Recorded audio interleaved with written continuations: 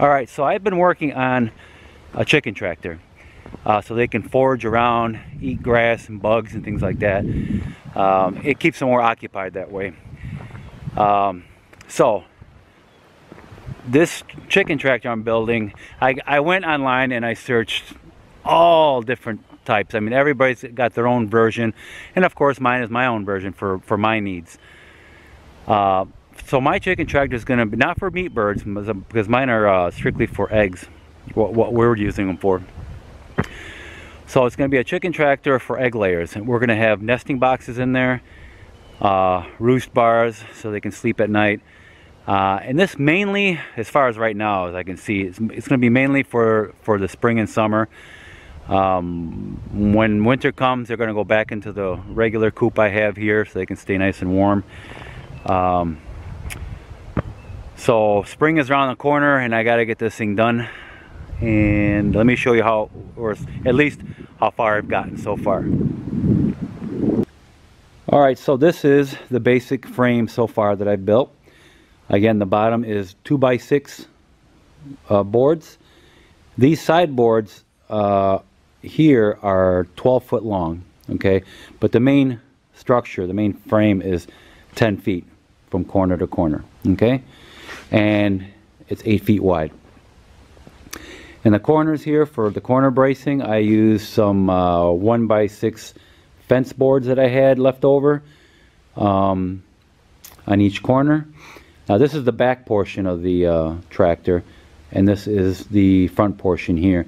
I put 2 boards here in each corner because I'm planning to put some the water there and the feeder over here or something like that. But it'll utilize its space good with a feeder or water there. So I may do that.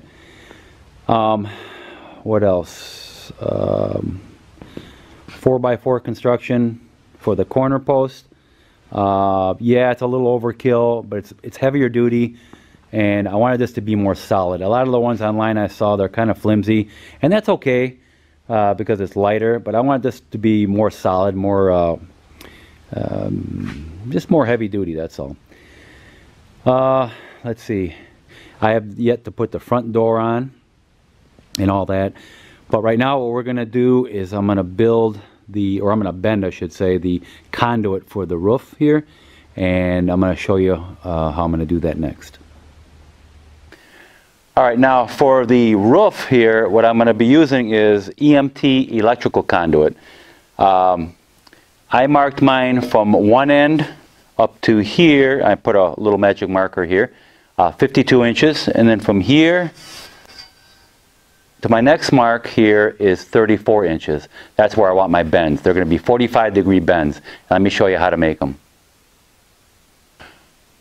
Alright, so the first thing you're going to need is a conduit bender. These things aren't cheap. Okay, this one here was, I think it was 87 bucks. Now they have the 1 inch, that's what I have because I have 1 inch EMT conduit. They have the 3/4, ½ inch, but what you need is a 1 inch here. And make sure it says on here 1 inch EMT on it, okay? Let me show you the markings here and where to place your marks. Alright guys, I don't know how well you can see this, but you see right here, you got this radius right here, and you got a little notch right here pointing to it. That means the center of your radius. So here is a notch. Straight down, you'll see this little notch here. That means that's where you want the mark on your conduit to line up right here, okay? Not, let's see, where are we here? There's also a little star right here. Don't worry about that. We're not going to be using that. What we're going to be using here is the notch right here on this radius right here. Because we want to put that notch. That's telling you that the notch will be in the center of your radius. So your 45, it's going to be right in the middle right there. Alright guys, so our first mark, you can see it's right there. Okay, we want to put this in the conduit bender like this. And remember that half circle. that's where you want the mark, right there. Okay, and that's where you want your line to line up. Now what you want to do is make sure your mark is right where it's supposed to be, right here. Right where this radius is, right where that notch is. And we're going to bend this pipe down until here, see 22.5, here you got 30 degrees, here you got 45. You want this lined up with this 45 right here, okay? But we're going to do that right now. Alright guys, again make sure your mark is lined up here, right in the middle of that radius, because that's where the middle of your radius is going to be. You want to bend this pipe right down to your parallel with where it says 45 here on your tool here. Put your foot down at the bottom and grab it and just start pulling down.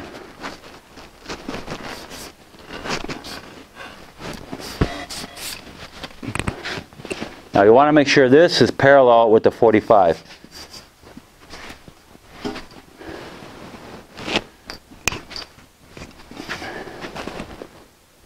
And that's pretty good.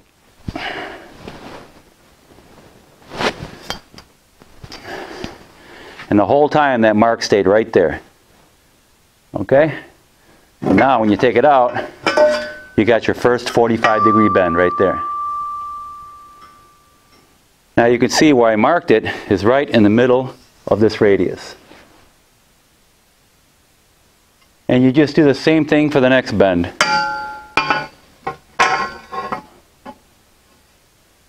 Make sure your line is lined up with the notch there.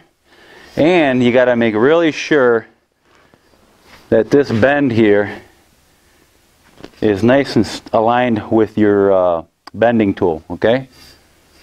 Because in other words, you want it nice and straight like this. You don't want it turned off to a side like that, okay? You want it nice and even in line with your tool. So let me realign that.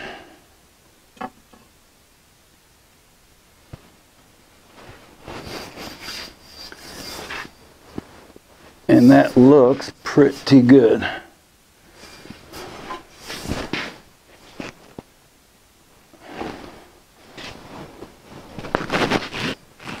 Yeah, that looks good. And the same deal. Put your foot down at the bottom and pull down. You have to like jerk it.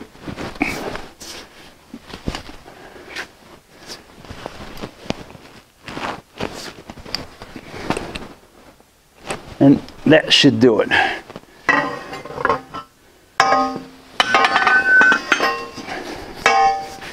Now if you've gone a little too far, you can easily put this on the ground, kind of step on one end and kind of push the other end. Just a little bit, it'll go. And if you need to bend it more, just put it back in the tool and bend it a little more. That's all. Alrighty, so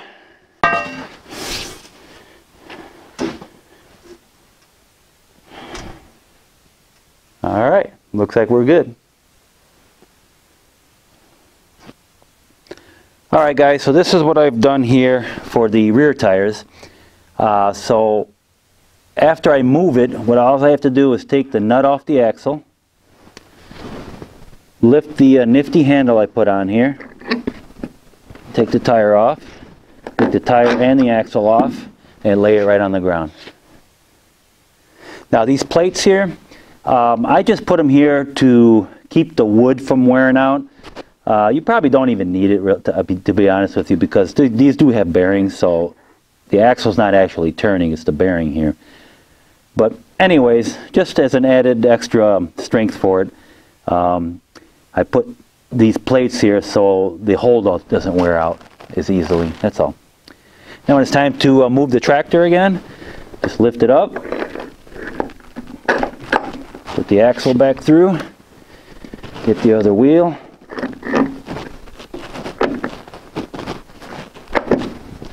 and then get your nut here, put that back on, and you're ready to roll.